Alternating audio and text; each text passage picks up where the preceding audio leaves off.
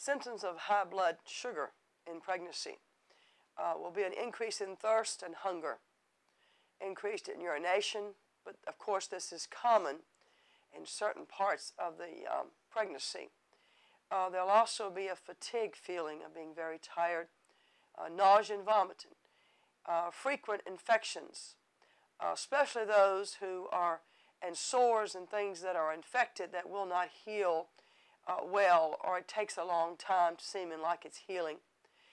These are very important issues when a woman is pregnant, that the blood sugar is watched carefully, that there is prenatal care, and that if you're experiencing any of these symptoms or all of these symptoms, that you discuss it with your OBGYN physician. But watch out also for vision blurring.